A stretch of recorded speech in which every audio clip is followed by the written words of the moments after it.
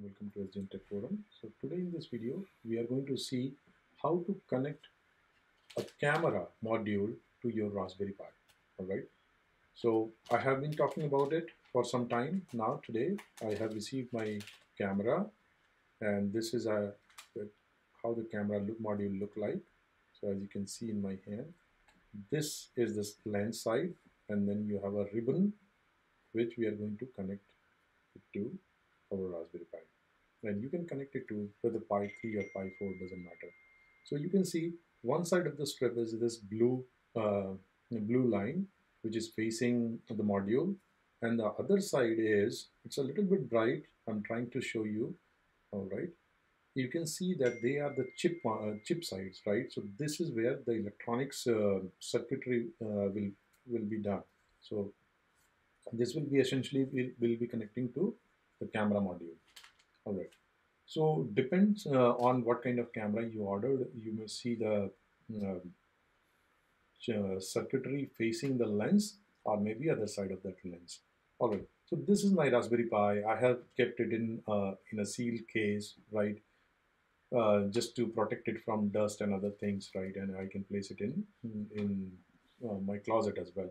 But while you want to connect to the camera, it's a good idea to first unplug the case, take it out from the case, because that will give you the flexibility, because camera module is sitting, it's a very thin module, right? And if you open it, then you will have more space to work on. But right now, what I'm showing you on my screen is the camera module. You can please lift the pin gently from both sides. And as you can see, it started wiggling. That means it's now available to get latch. And don't pull it hard, otherwise you may break it. Just pull it up gently. All right. So now you have seen the camera module. This is the camera module, and on the right side, as you can see, I have my HDMI port facing. It's facing HDMI port, and that's the side you need to make the connection. Okay, if you try to look closely, you will definitely understand that this is the side you have to make the connection. All right. So as I shown you on screen, that's the chip, and it is facing HDMI port. Okay. Don't worry about the lens at this point of time. Just try to make sure that you connect it right. Okay. And just press that latch gently, and you will feel a tick. That means it has latched properly. Now I put my Pi back in the case and connected it with the power source. As I connected with power source, you can see the Raspberry Pi camera module has a small LED, and that got lit up. And that's what I'm trying to show you by covering it up so that you can see that light is glowing. That means camera module is getting power from my Raspberry Pi. All right, so we are good with respect to the physical connection. Now let's go to our Pi and try to enable the camera from OS and make sure that our camera is detected and we are able to capture images or capture videos from Pi command line, right? So that's what we are going to do as a second part of that. So hardware piece we completed. Now we are going to work on. Hello and welcome to SDN Tech Forum. So today we are going to update our Raspberry Pi camera video. As you can see, now the camera has a nice holder. That means you can position your camera and it's not flipping, right? Because if camera is not stable, how you can use it. So I have ordered a case and camera is sitting inside the case. It is connected to Raspberry Pi using ribbon cable. All right, now I am SSH into my Raspberry Pi, and we will see how to enable camera and how to verify if the camera is detected. From there, we are going to start using it. So I'm using the command vcgen command get underscore camera. You can see supported is 1 and detected is 1. In your case, you may not see detected camera. So if that is the case, what you have to do, you have to go to Raspberry config and enable the camera interface. For that, You do sudo raspi config, and then from there, you're going to say enable camera, and it will tell you that um, under interface option, you will enable camera, and then you go back and do the same command, vcgen command get camera, and you will see that detected equal to 1. That means my camera is connected and it is detected by Raspberry Pi. Now, to start using the Raspberry Pi with camera, you want to capture still images or video. What you can use Raspi still, that is for still images, hyphen F, that is for preview, and then dash T or hyphen T, and then you are specifying a number that is millisecond. So what I'm saying here is Raspi F hyphen T 20,000 millisecond, so that the camera preview will be open for this much amount of time. And if you have a screen connected to your Raspberry Pi, you can see camera preview and set it according to your requirement.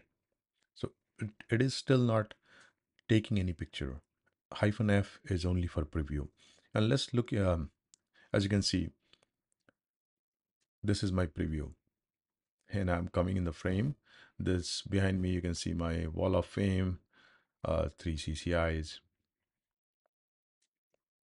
years of hard work. So the preview will remain open for that much amount of time and it will close. Let's look at Raspberry still help and see what are the flags or options available for us to use with this command. And you can cancel the preview by clicking Control C anytime you want. Suppose you have given a large amount of preview time and you want to get rid of that, simply use Control C or a break sequence.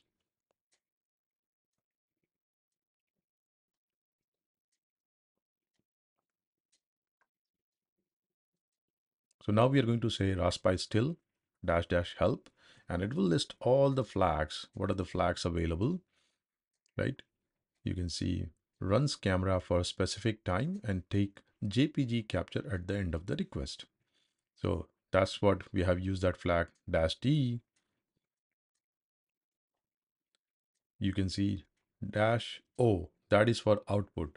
You are specifying what kind of output you want, and you will see in next command we will use that option. F is for preview.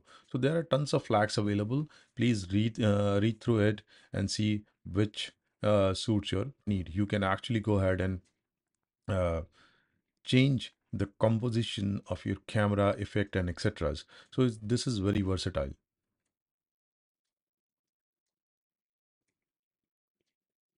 Now we will capture a single uh, image using Raspi still T hyphen O and then the file name.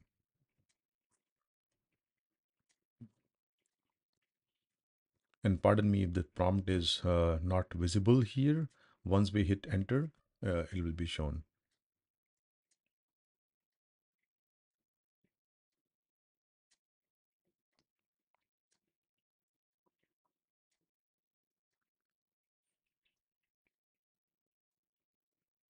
As you can see, Raspi still dash 1000, that is 1000 millisecond, and dash O for output, file name and extension. So it will open the camera, remain there for 1000 millisecond, and then click a picture. And once it click a picture, it is going to save that in the default directory, which is in the home directory. And you can see wall of fame JPG item is created in that respective folder.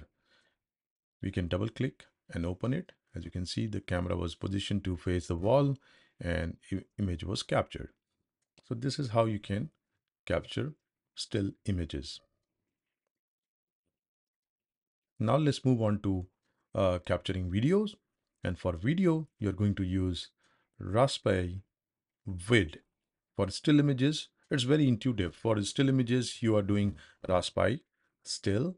For video, you're doing Raspberry vid and then amount of time, t equal to 2000. That means this is the amount of time it's going to open the preview and keep on recording, right?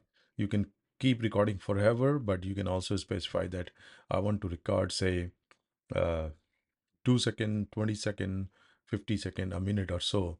Or you can start recording without t and then um, close the recording using break sequence.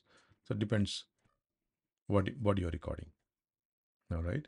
And now, as you can see, once the recording is completed, the item is created and you can open that. And this is like 2 second of recording. All right, so this is all I wanted to show you, how to connect Raspberry Pi camera and how to start using that. Obviously, if you want to see the preview all the time, you need to connect a display to your Raspberry Pi, because headless will not show you any preview. So you are assuming that your camera is working fine just by looking at the items it start creating. Otherwise, I recommend you to create a mini display and start using your Raspberry Pi to full extent. Thank you.